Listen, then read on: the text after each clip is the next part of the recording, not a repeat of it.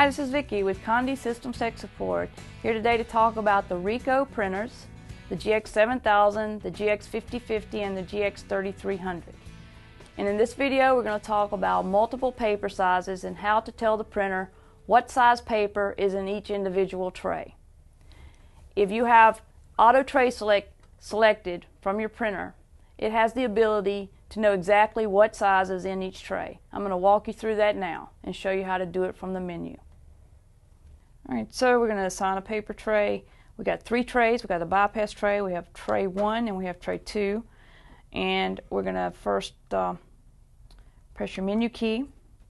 We're going to arrow down one time. You're going to see paper input. Press your enter key. You're going to see tray paper size. You're going to press your enter key. This is relating to tray 1, so we're going to select it by pressing the enter key. And we're going to assign tray 1 to auto tray select using the 8.5 by 11 paper size, which is the letter. So to select 8.5 by 11, you have to have the asterisk beside it, so that means it's selected. If it's not selected with an asterisk, you'd press the enter key and the asterisk would appear. So that's selecting tray 1. Now we're going to go down to tray 2, so we're going to arrow down to tray 2. We're going to press the enter key, and we're going to choose the 11 by 17. So we want to make sure that we arrow down or up to find 11 by 17. We're going to press the enter key to make the asterisk appear. That means that 11 by 17 is selected. Remember that you can print up to an 11 by 17 in tray 1 or 2. So now we're going to escape out one time. We're going to arrow down one time, and we're going to choose the bypass tray. Now the bypass tray will print up to a 13 by 19 paper size or smaller. So in this bypass tray, we're going to press the enter to select a paper size. I have mug paper selected so that I can print mug paper from this bypass tray. But you can select up to a 13 by 19.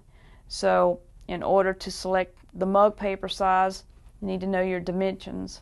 If those dimensions are not in there, you can also arrow down and find a custom paper size in your list. And you can assign a custom paper size this way. But I've already got a mug paper selected, so I'm going to arrow back up to find my mug paper. And I'm going to press enter.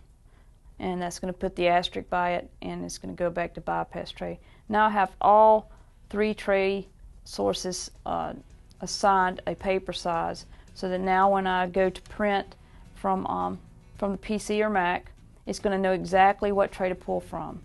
So escape all the way back out till you see ready, and your printer's back online.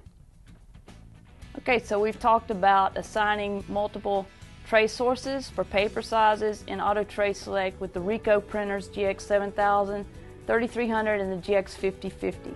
If you have any questions about how to assign paper sizes, you can call us here at Condi Systems. Anyone in the tech support department should be able to help you or walk you through setting up your tray sources. Again, this is Vicki with Condi Systems Tech Support. Thank you for your time.